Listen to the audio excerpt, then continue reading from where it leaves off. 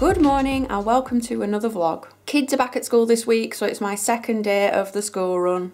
You already know I hate the school run, but January's even worse when you've got to defrost your car. There's more water on the inside of my car than there is on the outside. But I'm having my hair cut this morning and I'm having it dyed. I have got greys popping out all over the place. Yep, grey at 31. It's what happens when you do cakes for a living. I don't get to have it done very often because either one, I don't have time, two, I can never afford it, and three, I'm not really a girly girl who can keep up with the maintenance that's required to keep your hair looking alright. You wouldn't even believe I actually washed this last night. It's still greasy at the roots. I can't wash my hair over the sink properly. You can't give your hair a good scrub over the sink when your nose is right over the plug hole, like yesterday's broccoli water hitting you in the face. So if anything, I'm just looking forward to having my hair washed properly today. So my appointment's at 10, it's 9:10. I'm actually going to have to set off in a minute. So I need to go and draw some money out. And I also need to go and get some food to hide in my bag. It does take quite a while at the hairdresser as well. The dye takes and sets in. So the last thing I need is to start getting hungry at the hairdressers and then just pass out in the chair. So I'm going to go get some goodies to put in my bag and then I need to get back and finish that Beauty and the Beast tutorial. I did start it, I just haven't finished it. I'm back and I have clean hair. I went for my usual purple, so I always have it purple, but I decided to lighten the ends a little bit. But because when my purple it fades to red, obviously when you bleach it it's going to go a bit orange. But the ends are a little bit lighter and then it'll get lighter and lighter as I wash it, and then we can have it lighter the next time I go. I'll go to the window and see if it's a bit brighter. So yeah, it's like a darker purple at the top and then goes to a lighter lilac-y colour at the bottom. It is 1:10, so I haven't got much time to get this tutorial done.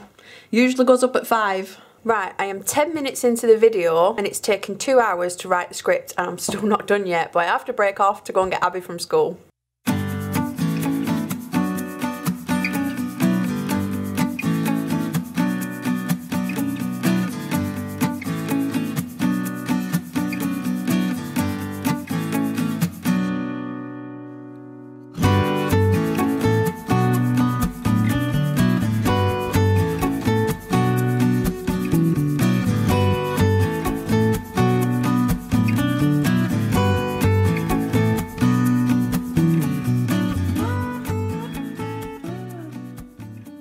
Afternoon, been working on ganaching a cake today. It's only a little 6-inch, but I can't show you what I'm doing because it's a collaboration with some other YouTubers. So I'm filming the making of that today, hence why I haven't used the camera much. But that will be coming your way close to Valentine's Day, so obviously it'll be before Valentine's Day, so everybody has a chance to make the cakes for Valentine's Day.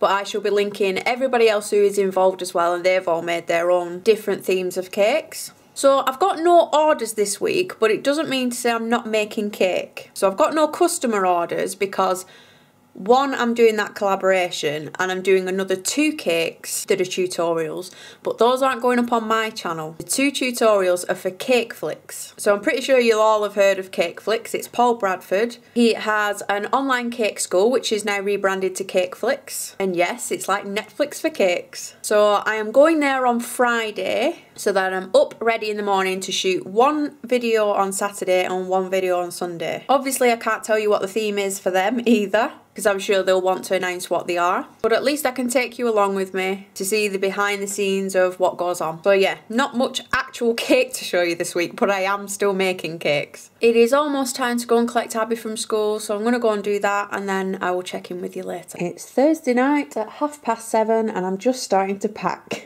Managed to get all my other jobs done. The Valentine's tutorial is finished, the pictures are finished. Couple of emails to do before I go, and I have to be at the airport tomorrow for, I think it's right about 1 o'clock because my flight is at almost 4 o'clock, or I have to be there for 2 o'clock.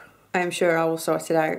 This is actually only my 5th flight, and because it's been so long since we've been anywhere, I always forget what you're supposed to do at the airport, especially when somebody else has booked the flight for you. But I've got a checked bag, so we've got this big bag that we can take 20 kilos in. So majority of that is actually going to be sugar paste. I'm taking my couture paste with me. There is lots of caramel masa at the other end to use, which, as we all know, is the Rolls Royce of sugar paste. But there's one little thing that's wrong with it. It doesn't like being airbrushed, especially if you're airbrushing it purple. I once airbrushed a whole cake purple, and before my eyes it started turning blue. So to be on the safe side, I'm taking the couture with me. A couple of colours of Renshaws as well, because I'm not sure how the Massa colours behave. I'm sure they're not much different, but I'm going to take a couple anyway. So let's get this bag packed.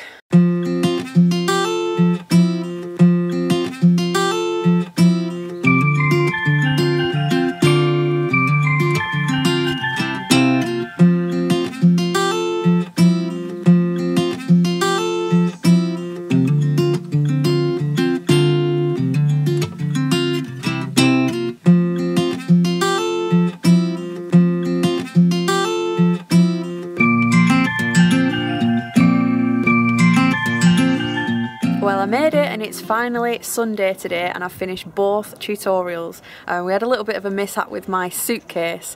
On the way here, my black airbrush colour decided to leak all over the suitcase. It went all over the sugar paste, all over the foam core, and it seeped through the suitcase as well. But we managed to get both of these cakes finished, so I'll show you what they look like now. So this is the first one that I did on Saturday, which is the village wedding cake. It's got some bunting on it, the flower girls and the little church at the bottom. And then today we've just literally wrapped up this Lost in Paradise cake. So it's got some lovebirds on the top, some hand painting and some Aztec stones as well. But look at the backdrop. This is amazing. The sun's just still out as well. Got the palm trees in the background. There's a stunning view, like 360 view all the way around. It's absolutely gorgeous. Look at it just going down over that little hump there. So we're back in the studio now and we've popped the cakes next to these fabulous ones by Natalie Porter. This one's gorgeous. I think this one's my favourite. It's a really nice navy blue colour with some pop of colourful roses on there. So this is the one that you've just seen, the village wedding cake. And then we've got another more classical one. This is another Natalie Porter cake. Some nice flowers and buds on there. I think I need to take this class because I am rubbish at flowers and leaves and things. So that looks really cool. Then we've got my Paradise one. Up here we've got the Cakeflix letters. Paul's done a little test cake up here. He was doing a little practice cake, little jungle animals. There's a little snake there. And a little giraffe sticking up the top. And then this one's really cute as well. He's running this one as a class. I think the class is actually already sold out now. So it's 3 dragons all sat on top of each other. There's the pink one at the bottom, getting squashed by the orange one. And then the purple one, I think this one's really cute with these little colourful spikes. Oh, he's got a horn as well, a dragon horn. And then over here is another one. This is out as a tutorial already on Cakeflix. So it's got a big flower on the top, very tall squares, some flowers there and some hand painting on it. He's got a really cool orange tree as well right outside the window. Weird! What is it doing? Oh, it's giving it some welly, that. That is. Is there anybody there? What is that? Is there anybody there? It's like one of them things on the top of a piano. Look at it. I know. It's like why is it doing that? I don't know. Oh my god. You weren't even spooked by it. No, I'm not spooked very easily. That, are you getting it? Yeah. That is so weird. Have you ever like... I've not touched it. Not touched it, no. Go on, you touch it. Yeah, we'll get electrocuted off it. Will it stop if you touch it? No. Oh my god. Oh no, look at it! Oh my god. Look, I stop it. Right. Oh, you broke it. Oh, no, it's going, look. It's starting again. It's building it up, look. What? Oh what? my god. What is that? Hello? Oh my god. So that's probably been doing that since the last time And I did that, which is still ages just sat ago. here all through the night, just wiggling. That is the weirdest thing. In Malaga airport, finding this a little bit difficult.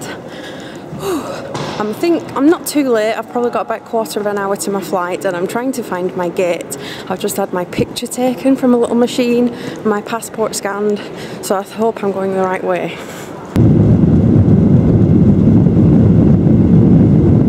I made it home, and yes, I feel how I look.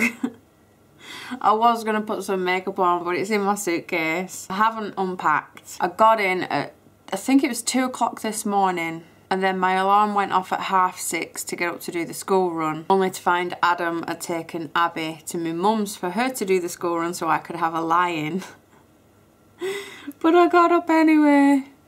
So yeah, Malaga airport, it took me a while to find my gate.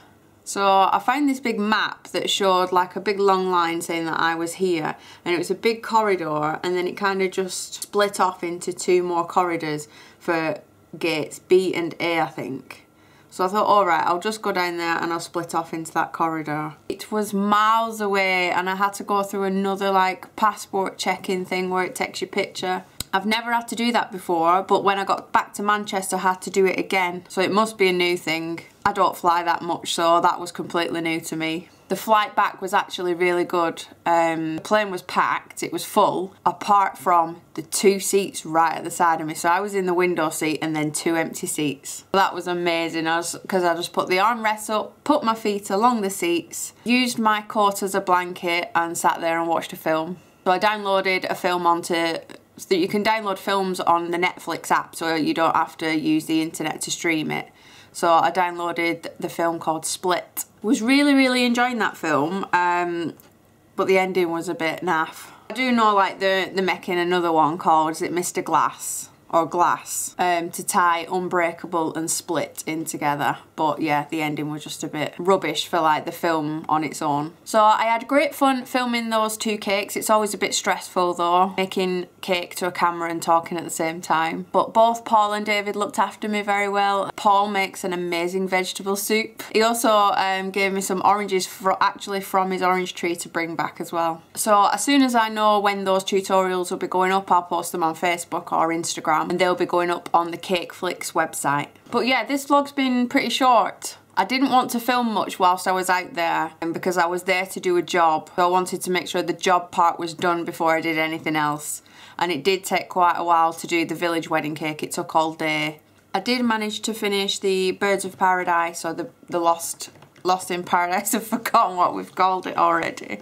But I did manage to finish that one a little bit earlier, hence why I managed to do a little bit of the vlogging. But yeah, I'm there to do a job, so I wanted to get that done first before I started messing around with the camera. So today I am just catching up with all my emails. I am going to edit this vlog because this needs to go up for 5 o'clock, and I also have a tutorial to edit for tomorrow because I don't have tomorrow's tutorial sorted out. So I am going to get that done, and I will see you next week. Bye guys.